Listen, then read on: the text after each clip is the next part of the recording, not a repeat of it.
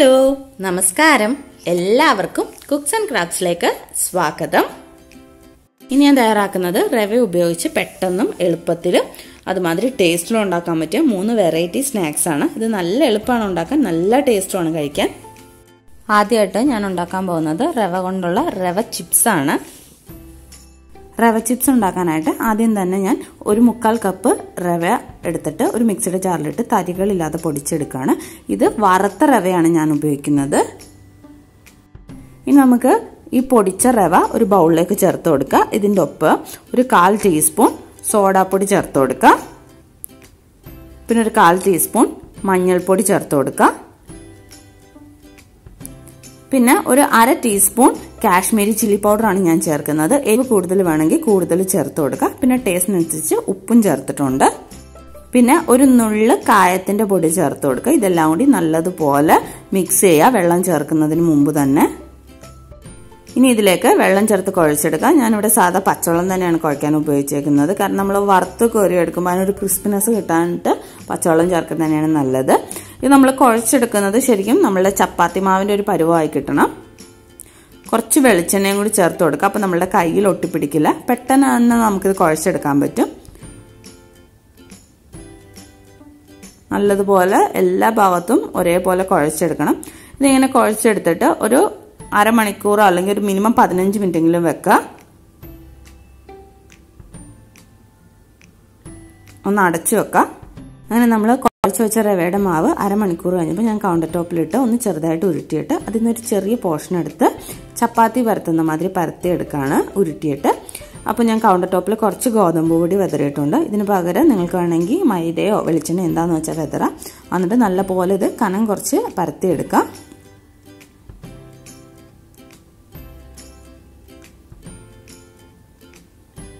ഏകദേശം നമ്മളുടെ ഒരു ചപ്പാത്തിയുടെയൊക്കെ കനത്തി പരത്തിയെടുക്കാം. എന്നിട്ട് ഇതിൻ്റെ ഈ സൈഡ്സിലെ ഇറഗുലർ സർഫസ് ഒക്കെ മാറ്റിയിട്ട് നമുക്ക് ഇഷ്ടമുള്ള ഷേപ്പിൽ കട്ട് ചെയ്തെടുക്കാം. ഞാനിപ്പോൾ സാധാ സ്ക്വയർ ആയിട്ട് തന്നെ കട്ട് ചെയ്യുന്നത്, അല്ലെങ്കിൽ എന്തെങ്കിലും കട്ടറൊക്കെ വെച്ച് കട്ട് ചെയ്യണമെന്നുണ്ടെങ്കിൽ അതുപോലെ കട്ട് ചെയ്തെടുക്കാം.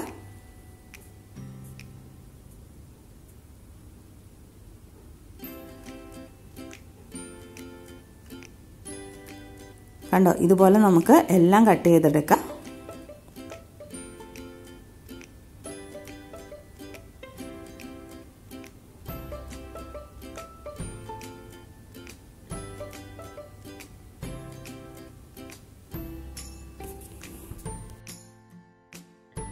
ഇപ്പം ഞാൻ എല്ലാ മാവും പരത്തി എടുത്തിട്ടുണ്ട്. എന്നിട്ട് ഇതുപോലെ ഇങ്ങനെ കട്ട് ചെയ്ത് വെക്കാം. നമ്മൾ ഈ കട്ട് ചെയ്ത് മാറ്റുന്ന സ്ക്വയേഴ്സ് ഒന്നൊന്നി തൊടാതെ വെക്കുന്നതാണ് നല്ലത്. അപ്പോൾ ഒട്ടിപ്പിടിക്കത്തുമില്ല. പിന്നെ നമുക്ക് വറക്കാനാവുമ്പോൾ പെട്ടെന്ന് നമുക്ക് എടുത്തിടാൻ പറ്റും. ഒട്ടിപ്പിടിച്ചാൽ എടുത്തിടാനും ബുദ്ധിമുട്ടാണ്.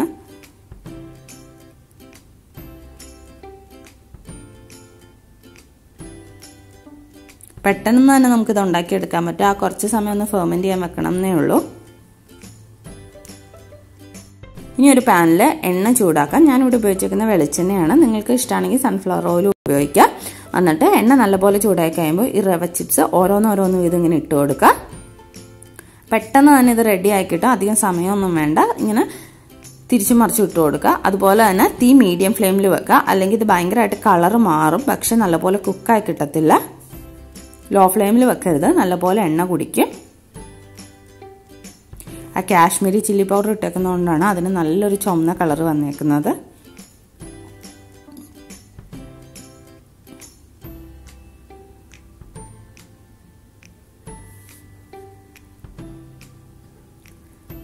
ഇതിങ്ങനെ തിരിച്ചും മറിച്ചും ഇട്ട് കൊടുത്ത് എണ്ണയിൽ എടുക്കുക. ഇത് പിന്നെ അധികം ക്രൗഡി ആയിട്ട് ഇടരുത്. കുറേശ്ശെ ഇട്ട് ഓരോ ബാച്ച് ആയിട്ട് വറുത്തെടുക്കുക.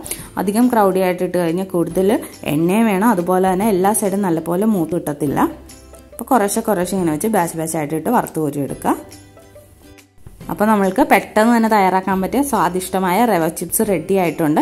ഇത് നല്ല എളുപ്പമാണ് ഉണ്ടാക്കിയെടുക്കാൻ. പെട്ടെന്ന് തന്നെ നമുക്ക് ഉണ്ടാക്കിയെടുക്കാം. ഗസ്റ്റൊക്കെ വരുമ്പോൾ നമുക്കൊരു വെറൈറ്റി ആയിട്ട് പ്രസൻറ്റ് ചെയ്യാം.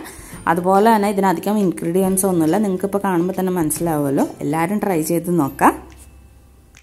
അടുത്ത തയ്യാറാക്കുന്നത് അരി കുതിർത്ത് അരയ്ക്കാതെയൊക്കെ പെട്ടെന്ന് തന്നെ തയ്യാറാക്കിയെടുക്കാൻ പറ്റുന്ന 10-15 മിനിറ്റിനുള്ളിൽ തയ്യാറാക്കിയെടുക്കാൻ പറ്റുന്ന റവ ഉണ്ണിയപ്പമാണ്. ഉണ്ണിയപ്പം ഉണ്ടാക്കാനായിട്ട് ഞാൻ ആദ്യം തന്നെ ഒരു ബൗളിലേക്ക് 1 കപ്പ് ഗോതമ്പ് പൊടി ചേർത്ത് കൊടുക്കുക. അതേ കപ്പിന് തന്നെ 1/4 കപ്പ് റവ ചേർത്ത് കൊടുക്കുക. പിന്നെ ഇതിലേക്ക് നമ്മൾ ഓരോരുത്തരുടെ മധുരത്തിനനുസരിച്ച് ശർക്കരപ്പാനി ചേർത്ത് കൊടുക്കുക. ഞാനിവിടെ 1 കപ്പ് ശർക്കരപ്പാനിയാണ് ചേർത്ത് കൊടുത്തേക്കുന്നത്. അധികം വെള്ളമില്ലാതെ ഉരുക്കിയത്.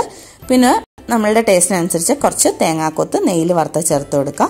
ഒരു നുള്ളു ഉപ്പും കൂടി ചേർത്ത് കൊടുക്കുക. പിന്നെ ഒരു 1/4 ടീസ്പൂൺ സോഡാപ്പൊടി ചേർത്ത് കൊടുക്കുക. ഇനി ഇതിലേക്ക് ഒരു ഫ്ലേവർ തരാനായിട്ട് ഒരു 1/4 മുതൽ 1/2 ടീസ്പൂൺ വരെ ഏലക്കാപ്പൊടി ചേർത്ത് കൊടുക്കുക. ഇതെല്ലാം കൂടി നല്ലതുപോലെ ഒന്ന് മിക്സ് ചെയ്യുക.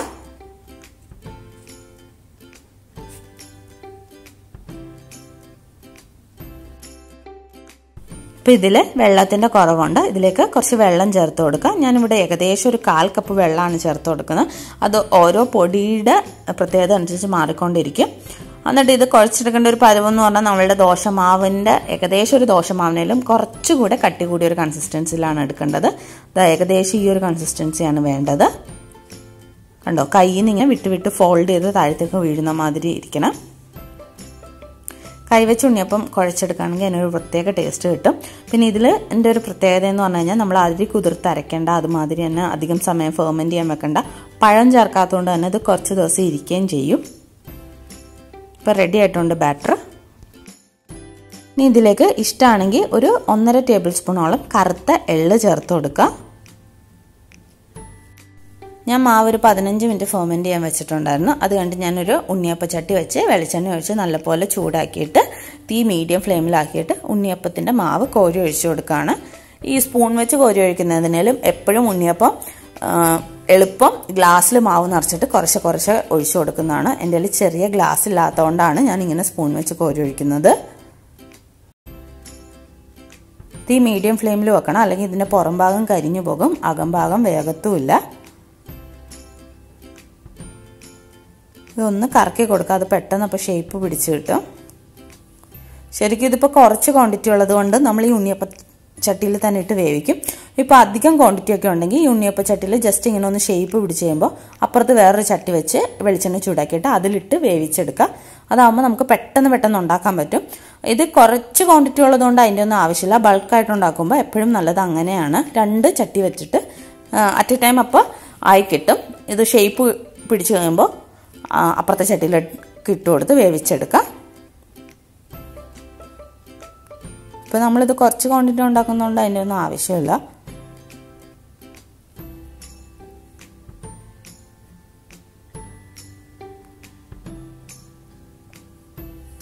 പഴം ചേർത്തില്ലെങ്കിൽ ഇത് നല്ല സോഫ്റ്റ് ഉണ്ണിയപ്പമാണ്.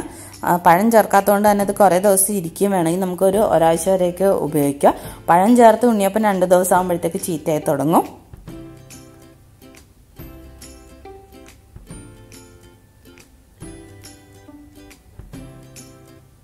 ഉണ്ണിയപ്പമൊക്കെ എപ്പോഴും ഉണ്ടാക്കുന്നത് വെളിച്ചെണ്ണയിൽ ഉണ്ടാക്കുന്നതാണ് ടേസ്റ്റ്. ഞാൻ വെളിച്ചെണ്ണ തന്നെയാണ് ഉപയോഗിച്ചേക്കുന്നത്. അപ്പോൾ ഇത് ഉണ്ണിയപ്പം റെഡി ആയിട്ടുണ്ട്. ഇതുപോലെ നമുക്ക് എല്ലാം കോരിയെടുക്കാം. പെട്ടെന്ന് തന്നെ റെഡിയായി കിട്ടും. ഏകദേശം ഒരു 3-4 മിനിറ്റ് മതി. ആദ്യത്തെ സെറ്റ് കോരി മാറ്റിയിട്ട് ഞാനിപ്പോൾ രണ്ടാമത്തെ സെറ്റ് ഒഴിച്ചു കൊടുത്തിട്ടുണ്ട്. അതും റെഡി ആയിട്ടുണ്ട്. അതും കോരി മാറ്റാം. അപ്പോൾ നിങ്ങളെല്ലാവരും ഉറപ്പായിട്ടും തയ്യാറാക്കി നോക്കണം. നല്ല സോഫ്റ്റ് ആയിട്ടുള്ള ഉണ്ണിയപ്പം, അരി കുതിർക്കാതെ അരയ്ക്കാതെയൊക്കെ നമുക്കിതൊരു 10-20 മിനിറ്റിനുള്ളിൽ തയ്യാറാക്കി എടുക്കാൻ പറ്റും. ഇത് ശരിക്കും 15 മിനിറ്റ് ഒന്നും ഫെർമെൻറ്റ് ചെയ്യാൻ വെക്കണം എന്നില്ല. ഒരു 10 മിനിറ്റ് അല്ലെങ്കിൽ ഒരു 6-7 മിനിറ്റ് വെച്ചാൽ മതി. നല്ല സോഫ്റ്റ് ആയിട്ടുള്ള ഉണ്ണിയപ്പം കിട്ടും. പിന്നെ നമ്മൾ ഈ ഉണ്ണിയപ്പക്കുഴിയിൽ മാവ് ഒഴിക്കുമ്പോൾ 1/4 ഭാഗം ഒഴിച്ചാൽ മതി. നിറച്ചൊഴിക്കരുത്. നിറച്ചൊഴിച്ചാൽ അത് പുറത്തേക്ക് തുളുമ്പി പോകും. അപ്പോൾ നിങ്ങളെല്ലാവരും തയ്യാറാക്കി നോക്കാം. നല്ല സോഫ്റ്റ് ആയിട്ടുള്ള ഉണ്ണിയപ്പമാണ്. എല്ലാവർക്കും ഉറപ്പായിട്ടും ഇഷ്ടപ്പെടും. തയ്യാറാക്കി നോക്കിയിട്ട് നിങ്ങളുടെ ഫീഡ്ബാക്ക്സ് അറിയിക്കുക. അടുത്തത് ഞാൻ തയ്യാറാക്കാൻ പോകുന്നത് പുറം നല്ല ക്രിസ്പി ആയിട്ട് അകം നല്ല സോഫ്റ്റ് ആയിട്ടുള്ള ക്രിസ്പി ടേസ്റ്റി റവ വടയാണ്. നല്ല എളുപ്പത്തിൽ തയ്യാറാക്കാം. റവ വട തയ്യാറാക്കാനായിട്ട് ഞാനൊരു ബൗളിലേക്ക് 1 കപ്പ് വറുത്ത റവ ചേർത്ത് കൊടുത്തിട്ടുണ്ട്. അതിലേക്ക് അധികം പുളിയില്ലാത്ത കട്ട തൈര് ഒരു 2.5 മുതൽ 3 ടേബിൾ സ്പൂൺ വരെ ചേർത്ത് കൊടുക്കുക. അതിലേക്ക് ഒരു 1/4 ടീസ്പൂൺ ചതച്ച ഇഞ്ചി ചേർത്ത് കൊടുക്കുക. പിന്നെ അതിലേക്ക് ഒരു തണ്ട് അല്ലെങ്കിൽ 2 തണ്ട് കറിവേപ്പില അരിഞ്ഞത്, പിന്നെ ഒരു സവാള ചെറുതായിട്ട് കൊത്തി അരിഞ്ഞത്, ഒരു 3 പച്ചമുളക് വട്ടത്തിൽ അരിഞ്ഞതും ചേർത്ത് കൊടുക്കുക. ഇനി ഇതിലേക്ക് ഒരു 1/4 ടീസ്പൂൺ മഞ്ഞൾപ്പൊടിയും ഒരു 1/2 ടീസ്പൂൺ മുളക് പൊടിയും ചേർത്ത് കൊടുക്കുക. Kashmiri chilli powder. ഇനി ഇതിലേക്ക് നമ്മളുടെ ഓരോരുത്തരുടെയും ടേസ്റ്റിനനുസരിച്ച് ഉപ്പും കൂടി ചേർത്ത് കൊടുത്തിട്ട് നല്ലപോലെ കൈവച്ച് കുഴച്ചെടുക്കുക. ആദ്യമേ ഇതിൽ വെള്ളം ചേർക്കരുത്, കാരണം ഓരോ തൈരിന് ഓരോ പോലെയാണ് തിക്നെസ്. അപ്പോൾ നമ്മൾ ആദ്യമേ ഒന്ന് കുഴച്ച് നോക്കാം, ആവശ്യമാണെങ്കിൽ മാത്രം വെള്ളം ചേർക്കാം. ഇതിൻ്റെ കൺസിസ്റ്റൻസി എന്ന് പറഞ്ഞാൽ ശരിക്കും നമ്മളുടെ ഉഴുന്നുവട ഉണ്ടാക്കില്ലേ അതുപോലെയാണ് വരേണ്ടത്. അധികം ലൂസും ആവരുത്, അധികം തിക്കും ആവരുത്. നമ്മൾക്ക് ഉഴുന്നുവട മാതിരി അതിൽ ഹോളൊക്കെ ഇടാൻ പറ്റുന്ന ഒരു കൺസിസ്റ്റൻസിൽ കിട്ടണം. അപ്പോൾ ഇത് കുറച്ച് തിക്കാണ്, അതുകൊണ്ട് ഞാൻ ഇതിലേക്ക് കുറച്ച് വെള്ളം ചേർത്ത് കൊടുക്കുക. കുറേശ്ശെ വെള്ളം ചേർക്കുക, കാരണം വെള്ളം കൂടി പോയി കഴിഞ്ഞാൽ പിന്നെ നമ്മൾ പൊടിയിട്ട് കുഴച്ചൊക്കെ എടുക്കണം. അതിനേലുമൊക്കെ നല്ലത് കുറേശ്ശെ വെള്ളം ചേർക്കുക. ഞാനിപ്പോൾ ഒരു ഏകദേശം ഒരു 2.5 ടേബിൾ സ്പൂണാണ് വെള്ളം ചേർത്തേക്കുന്നത്. അത് വ്യത്യാസം വരും ഓരോ റവയുടെയും അതുമാതിരി തൈരിൻ്റെയൊക്കെ ആ തിക്നെസ് അനുസരിച്ച്. ഇത് റെഡി ആയിട്ടുണ്ട്. ഈ ഒരു കൺസിസ്റ്റൻസി മതി ഇതിന്. ഇനി ഇതൊരു 10 മിനിറ്റ് ഒന്ന് അടച്ചു വെക്കാം. ഇപ്പോൾ ഒരു 15 മിനിറ്റ് കഴിഞ്ഞിട്ടുണ്ട്. ഞാൻ വെളിച്ചെണ്ണ ചൂടാക്കാൻ വെച്ചിട്ട് എൻ്റെ കൈ രണ്ടും നല്ലപോലെ ഒന്ന് നനച്ചെടുത്തിട്ടുണ്ട്. എന്നിട്ട് റവയുടെ മിക്സിയിൽ നിന്ന് ചെറിയൊരു പോർഷൻ എടുത്ത് ഉരുട്ടുക, ഈ കാണിക്കുന്ന മാതിരി. എന്നിട്ട് അത് ഇടത്തെ കയ്യിൽ വെച്ചിട്ട് വലത്തെ കൈയുടെ ചൂണ്ടാണി വിരൽ വെള്ളത്തിലൊന്ന് മുക്കിയിട്ട് അത് നടുക്ക് വെച്ച് ഇതുപോലെ ഹോൾ ഉണ്ടാക്കി കൊടുക്കുക. അപ്പോൾ അതേ പെട്ടെന്ന് നമ്മുടെ കയ്യിൽ നിന്ന് വിട്ടുവരും. ഓരോ വട ഉണ്ടാക്കുമ്പോഴും ഇതുമാതിരി കൈ നനച്ചു കൊടുക്കണം, അല്ലെങ്കിൽ ഇത് കയ്യിൽ നിന്ന് വിട്ടുപോരില്ല. കണ്ടോ, വെള്ളം വെച്ചിട്ട് അത് നമ്മളുടെ ചൂണ്ടാണി വിരലൊന്ന് മുക്കുക, എന്നിട്ട് നടുക്ക് വെച്ച് കൊടുക്കുക. എന്നിട്ട് അത് എണ്ണയിലേക്ക് ഇട്ട് കൊടുക്കുക. എണ്ണ നല്ലപോലെ തിളച്ച ശേഷം മാത്രം ഇട്ട് കൊടുക്കുക. അതുപോലെ തന്നെ എണ്ണ തിളയ്ക്കും വരെ ഹൈ ഫ്ലെയിമിൽ വെക്കുക. തിളച്ച് കഴിഞ്ഞാൽ തീ മീഡിയം ഫ്ലെയിമിൽ വെക്കണം, ലോ ഫ്ലെയിമിൽ വെക്കരുത്. വട നല്ലപോലെ എണ്ണ കുടിക്കും.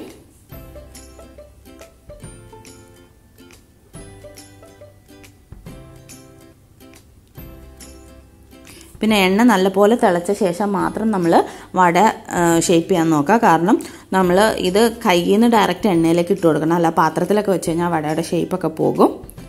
പിന്നെ അത് അധികം ക്രൗഡി ആയിട്ട് ഇടരുത്. 1, 2 അല്ലെങ്കിൽ മാക്സിമം 3 ഇടാൻ പാടുള്ളൂ. കാരണം വട ആയതുകൊണ്ട് തന്നെ അതിൻ്റെ ഉൾഭാഗമൊക്കെ നല്ലപോലെ വെന്ത് കിട്ടണം.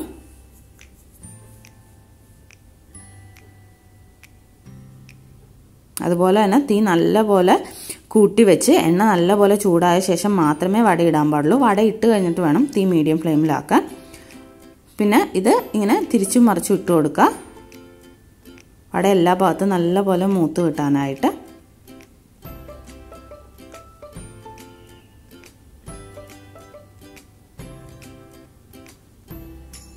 നമ്മൾ വടയൊക്കെ ഉണ്ടാക്കുമ്പോൾ എപ്പോഴും കുറച്ചധികം വെളിച്ചെണ്ണ ഉപയോഗിക്കണം.